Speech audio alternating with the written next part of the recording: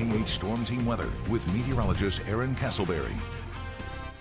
We're waking up this morning to a little bit of sunshine. We'll wake up to some sunshine. It's not sunny outside right now, but there are some clouds starting to develop off towards the west, and that's going to continue to increase throughout the area heading out the entire Monday. This is ahead of our next storm system. You can see we have a lot of rain and thunderstorm activity out towards the west.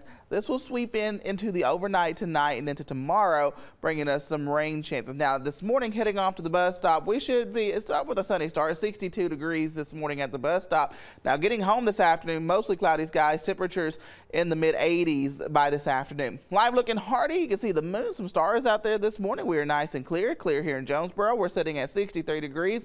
North winds at 3 miles per hour. Temperatures across the region, we're on the cooler side. It's 63 in Kennett, 64 in Paragould, 64 in Pocahontas this morning. It's 61 in Corning and in Walnut Ridge, 68 in Ash Flat, 61 in Batesville, Newport, and in Searcy.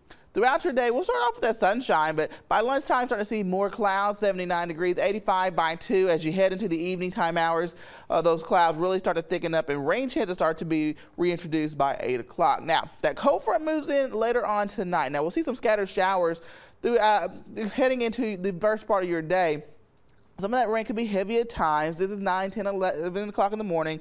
We should start to see everything move out by 10 o'clock at night on your day on Tuesday. So we're drying out heading into your evening and overnight tomorrow night as we see drier air start to filter into Region 8 and some cooler air as well. We have a pretty nice cool forecast heading into the next 8 days. So 86 today, 77 tomorrow with that 40% chance of some showers, mainly in the morning time. We should start to see some clearing by the afternoon.